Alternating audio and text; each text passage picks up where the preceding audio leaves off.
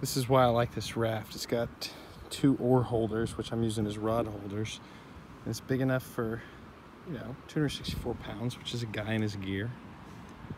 Out here on Denmark Lake, it's windy, but it's sunny, it's warm. We're gonna try it again. What's up, guys? It's Aaron Barton with Barton Outfitters, and we are back at Lake Denmark. It's a pretty windy little day. We expected that. So we're gonna improvise. We don't have an anchor. It's too heavy on this little ass boat.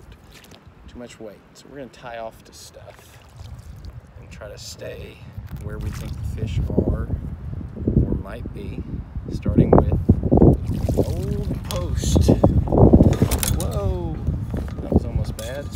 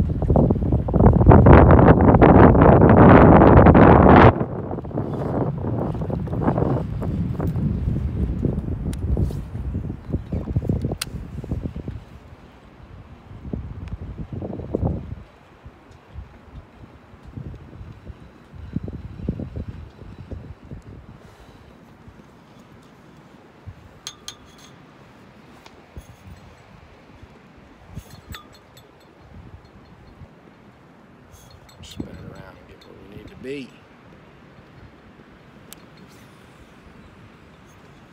There we go.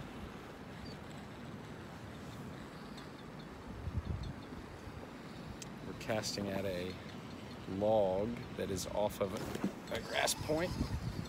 Fish on.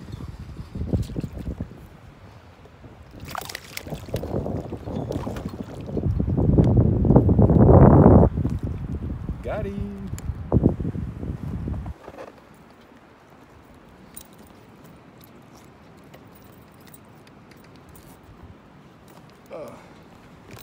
There you go, number 1 on the spinnerbait. It's a windy day, but they can be caught.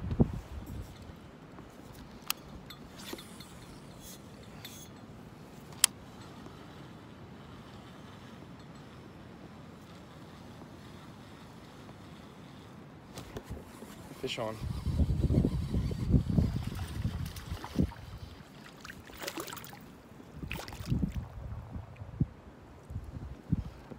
Got him.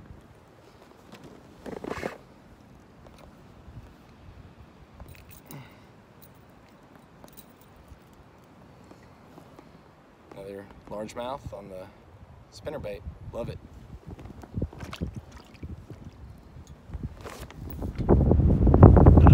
This is not easy to do an inflatable raft.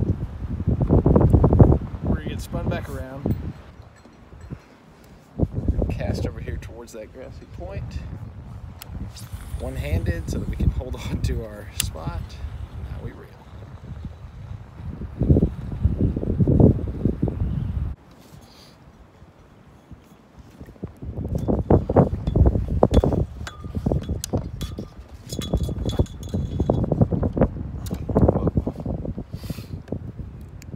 Got a Texas rigged offset bend round hook, offset shank, round bend hook. We're gonna throw on a 6-inch chartreuse pepper, super soft 6-inch lizard. Hook it through the face, ow, pull it through the throat, come on back around, stick it in the belly. If you're a Sigma Chi, stab them in the belly button.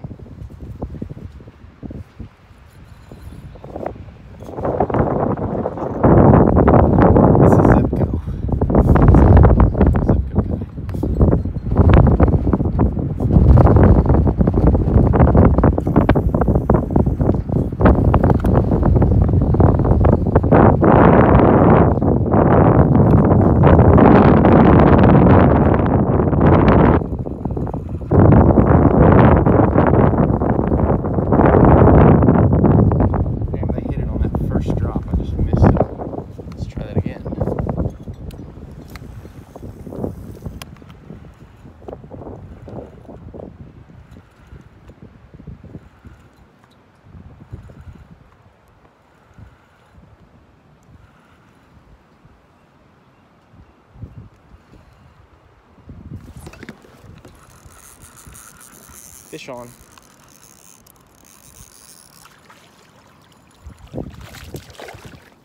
Oh, dropped him. It's really hard to get a good hook set on this light action rod, but this chartreuse pepper lizard might be the trick.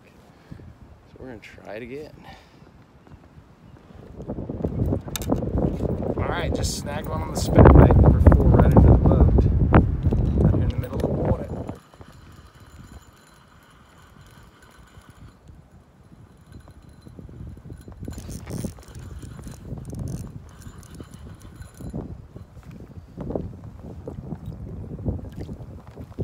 Got him. Another fun one in the Explorer.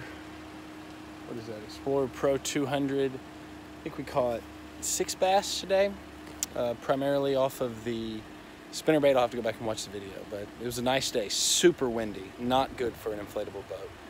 Still caught fish. This is Aaron Barton with Barton Outfitters. Getting me out.